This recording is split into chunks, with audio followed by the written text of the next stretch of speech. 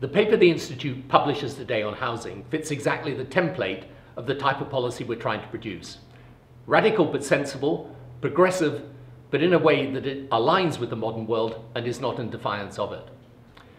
David Adler, a housing expert, produces 5 radical proposals which, taken together, form a bold and ambitious agenda that will help us resolve the housing crisis in a way that undercuts the alienation many people feel and the dissatisfaction with democracy. It does, however, mark one quite radical departure in housing philosophy. Whilst we celebrate in the paper the virtues of home ownership, we also accept that we definitely need in this country a flourishing rental sector, and there may be other forms of tenure besides home ownership that suit the needs of people, particularly at certain stages of their life. It's, however, very hard to produce such a policy paper today without once again contemplating the extraordinary and distractive impact of Brexit. These issues around housing are exactly the type of thing where the energies and focus in government should be directed. And the government, of course, did make certain proposals on housing in the budget, but we need to go far further.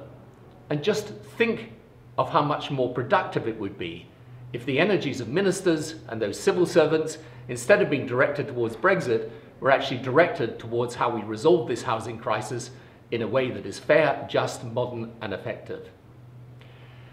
So these papers that we're producing fit a pattern. Whether it's the papers on European migration, how we retain freedom of movement, but put in proper controls around it, the recent paper we did on technology, this paper on housing, or the papers to come on areas like infrastructure, welfare, public services. The purpose of all of them together is to create a policy platform and agenda that shows the country there is a different and better way to meet the urgent requirements of change, but in a way that deals with the real problems and doesn't end up with the destructive impact of Brexit. So I hope you will study these proposals, look at them, and engage in debate with us.